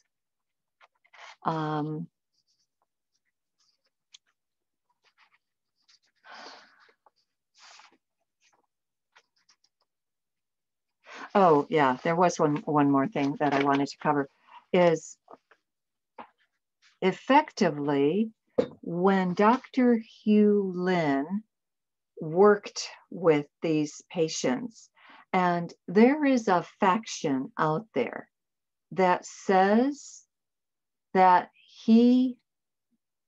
this never happened, that there are people that just absolutely do not believe that this ever happened. And in fact, I read one comment today that came off the website that said, like, what hospital would be willing to allow a psychiatric doctor to never have a single treatment with a patient? And to me, it's like, I know people who claim the Holocaust never happened. I was born in Poland. My father was one of those people who was asked to load bodies that had been heaped up, load them for wherever they were going, to burn piles or wherever. So and I know that when I went, the first time that I went to the Holocaust Museum in Washington, D.C., one of the very, very first pictures that you're going to come to is the people as they were freed. And I think it was Dwight Eisenhower that took the pictures, or at least he's credited on the board with one of his statements. And he said, I want these pictures documented so that the world never forgets that this existed. And yet there are people that say the Holocaust never happened. I mean, there are people that are look at what they're doing with the January 6th insurrection of the thing. They're blaming another whole faction for it. So public opinion, I really don't put much faith in public opinion, because what happens can be distorted and distorted and distorted. So anyway, I truly feel that this is it's a very simple little technique, but it's one that can be extremely effective. And I do thank you, for this. I know it's shorter, but I think I covered everything I needed to cover, unless you gals, anybody has some questions. So anyway, or statements of unbelief or disbelief. Michelle. I've been using Ho'oponopono for like 3 years now. I use it for a couple of different things. One of the things is when I get those negative thoughts that pop in your head when you start like creating scenarios and stories that aren't likely to happen, but you're getting all agitated and worked up about it. When that stuff shows up in my head, I just keep repeating these phrases again and again and again. And it causes those thoughts to go away, and it kind of changes me from like a low vibration into a higher vibration. Fabulous. I also use it to get rid of hiccups. Hiccups? Hiccups. Wow. I don't know why. I think it's because, I mean, these are like high vibrational words. So, I mean, if you're in a low vibration and you need brought up a, you know, quickly. Yeah. I use it for that, but there's meditations on YouTube for Ho'oponopono, and there's one that it kind of goes to your like inner child, where you're kind of addressing that and forgiving your inner child for things. And I think it's like a half hour long, but I mean, I can't make it through that one without like crying and releasing a lot. So sure. It definitely works if you need something to kind of help get you out of those low spells, or, you know, to kind of help clear some things. Yeah. And if anybody, again, wants the, my secretary, Donna, I didn't do the screen share. I didn't feel it was necessary. But if you want her research, I'll be glad to email it to you. You know, so just again, in the chat room, you can leave me an email if you want it. And she works for me on Thursday. So when I say I'll email it, she'll email it on Thursday, you know. Anyway, but that, Michelle, that was fantastic. Thank you. Because again, and I just did want to ask you a question. What causes a hiccup? Because my grandson is hiccuping a lot, and he's not even 5. So what causes a hiccup? I have no idea. I have no idea. Wow. Wow. Interesting. Okay. All right. Well, let's. I have a question. Sure. This is Kathy. Hi, Kathy. Where did you get your acquaintance or connection with these ascended masters? Is that okay to ask? Oh, of course. Yeah. In my case, I heard sure, voices, yeah. I heard voices from the time I was 8. And those voices were always giving me instruction on how to do my homework, or how to do something, accomplish something better. If I was doing a sewing project, I think, gosh, I know I started sewing in 6th grade. By the time I was in 10th grade, I was actually sewing business suits. And there were some pretty complicated things that you had to do on the Butterick and Vogue patterns. And then I would hear just this download, but I never really credited it with guides. It was only after I started learning about energy healing that I realized that, oh, these are beings talking to me. Because for the most part in the 90s, I would be awakened from 2 a.m. to 4 a.m. And I'd have to come downstairs, sit down at the computer and start typing and giving, whatever it was that they were telling me until they were done.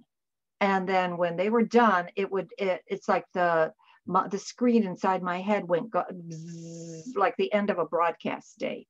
So I know that they were finished. I filled up 15 yellow pads of the words that all the stories that all ended up in my book, Own Your Power. And that's this one.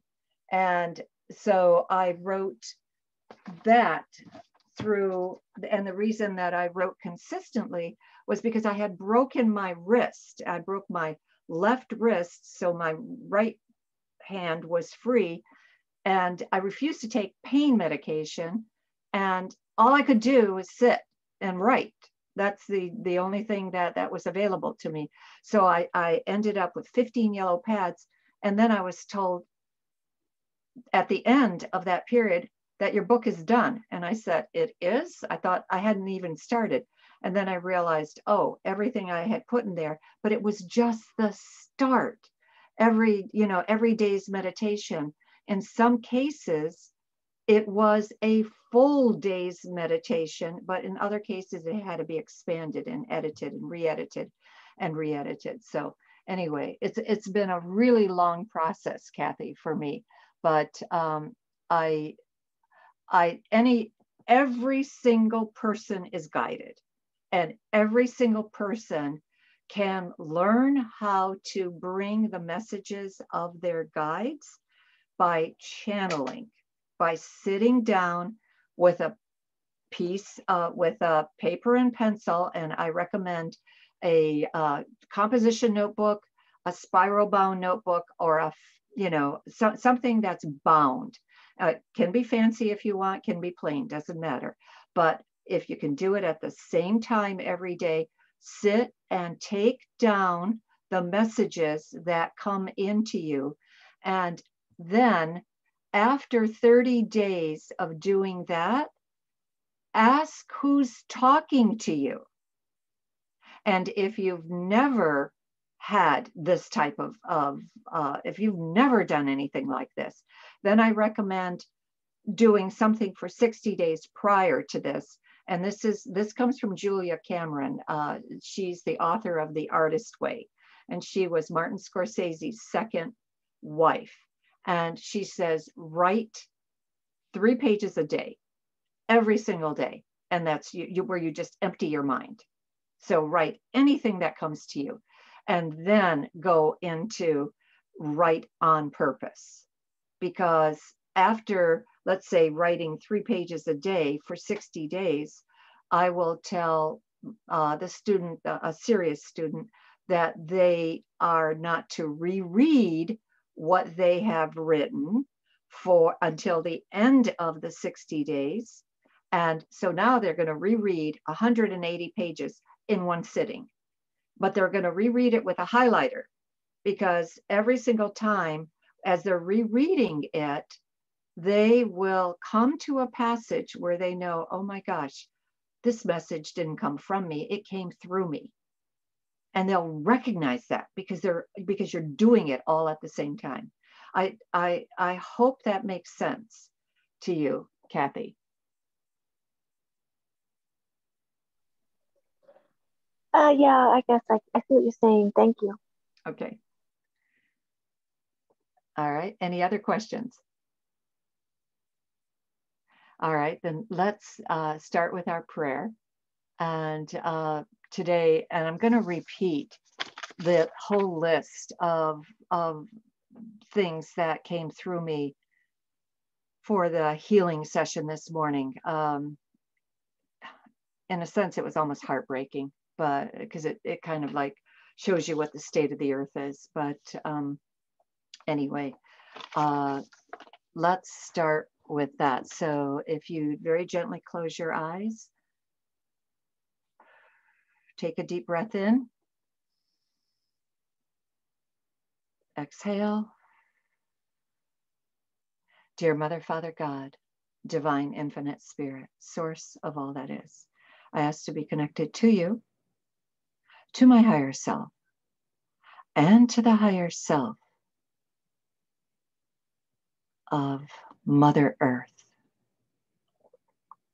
I ask for the assistance of the angels, the archangels, the ascended masters, the Reiki masters. And I ask for special healing for the following. And this woman came in on our prayer list. Her name is Verna Lewin, and she asked for healing for her physical body. And what my guides asked me to say was, for all those who are starting a new life together in marriage, for all those who are ending their life, who are actually cutting the silver cord as they leave the planet, for all the new babies coming down the birth canal, the new life that is coming, for all those people that are caught in the crosshairs of groups that are battling each other, for all of those who are caught in the web of deceit, the deceit that dictators bring forward, for all those who are fleeing a life of persecution, and for all the refugees who are trying to come to a new place of existence, especially the United States. And Michelle. I'd like to send prayers to anyone who's struggling with depression or is struggling with COVID, as well as for my family. Thank you. Erica. I'd like to send prayers to all those who are opening up to find and accept and live out their soul's purpose for this lifetime. Good. Thank you. Elizabeth. I would like to offer prayers for all of us in this group, for all of humanity, for the entire animal kingdom, Mother Earth, and for my extended family and my family, my husband, my sons, Christopher and Michael. Thank you. Thank you. And Michael. My sisters, Patty and Judy, my brother-in-law, Tom, and for Jennifer. Thank you. And those on the side, if you would unmute yourself if you'd like to talk. Sherry. I'd like to ask for prayers or sending prayers to my grandson who is dealing with depression and his family, and how to work with the situation when he comes home, and to the planet Earth that just needs help so desperately. Thank you. Okay, great. And Christine. I would like to ask for healing for my family, for myself, for Cricket and McKinley, as well as my dream team and Gaia and everyone here tonight. Thank you. Great, thank you. All right, and okay, no one else unmuted. So, all right, and we will have you, let's see, who's on next week? Roz Kincaid is the gal who's on next week. She is the person that has a radio station, and she always brings forth something rather interesting. And then she's one of our paid speakers, so we do suggest a donation of $25. Again, pay if you can. So I thank you for being here, and just hope to see you next week. Okay. Thank you. Thank you. Many blessings to all. Bye-bye. Thank you, Elizabeth. Thank you, Michael. Thank you, Alice. This was great. Thank you. Thank you, guys. Michelle. Bye-bye. Bye, everyone. Bye-bye. Bye, Alice.